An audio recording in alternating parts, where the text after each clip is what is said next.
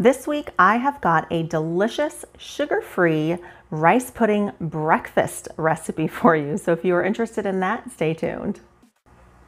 Hey everyone, welcome back to my kitchen. And if this is your first time here, my name is Pamela and I like to share deliciously easy plant-based recipes. So if those are the types of videos that you like, be sure to click that little red subscribe button down below along with the notification bell and join me every week.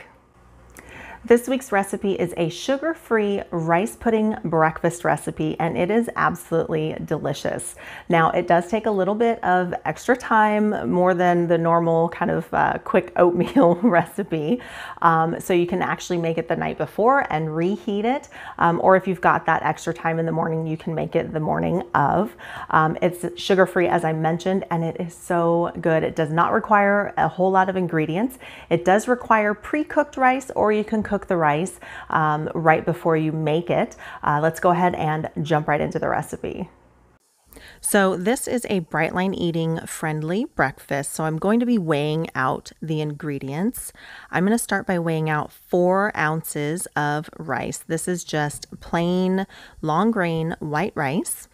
And next up is the fruit. So I'm going to do half frozen bananas and half frozen mango. It doesn't have to be frozen. This is just what I have on hand. And the bananas, I'm actually going to pull these back out of this bowl and I'm going to microwave them to thaw them. But I've got 6 ounces total of mango and banana. So here's my thawed bananas and I'm just going to mash these. These are going to help make the rice nice and creamy. So to my pot, I'm going to add all of that rice and then all of the fruit along with 8 ounces or 1 cup of any plant-based milk that you would like. I prefer the plain West Soy unsweetened soy milk. And there's that soy milk. So next I'm going to turn on my cooktop to high and bring this up to a boil. I'm just stirring to combine everything and just stir every now and again to make sure that it doesn't, nothing sticks to the bottom, and go ahead and get it up to a boil. Once it's at a boil, you're going to cover it and turn it down to kind of a medium low and stir it every now and again to make sure that it doesn't stick to the bottom. And there you saw my spatula fall because I am also making breakfast for the kiddos. So this is me actually making my breakfast this morning.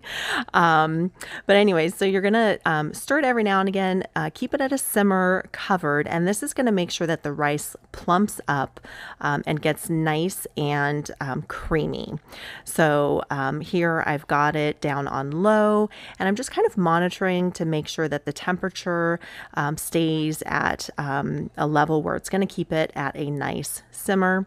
And then once it gets to a point where it's nice and thick, go ahead and take the lid off and keep stirring it until it gets to the consistency that you want for your final rice pudding. And then go ahead and take it off the heat. And then to finish it, I'm going to add a little bit of cinnamon and then stir that in. And then up next, I'm going to add a little bit of vanilla.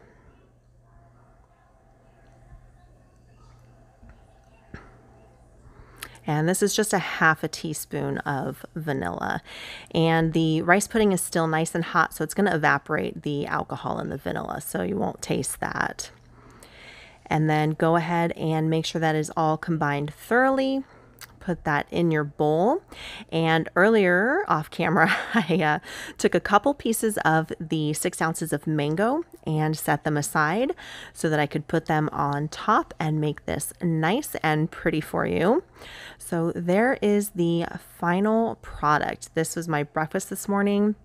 And let me tell you, it is so delicious. It is a huge bowl of rice pudding and it keeps you full until lunch. That is for sure.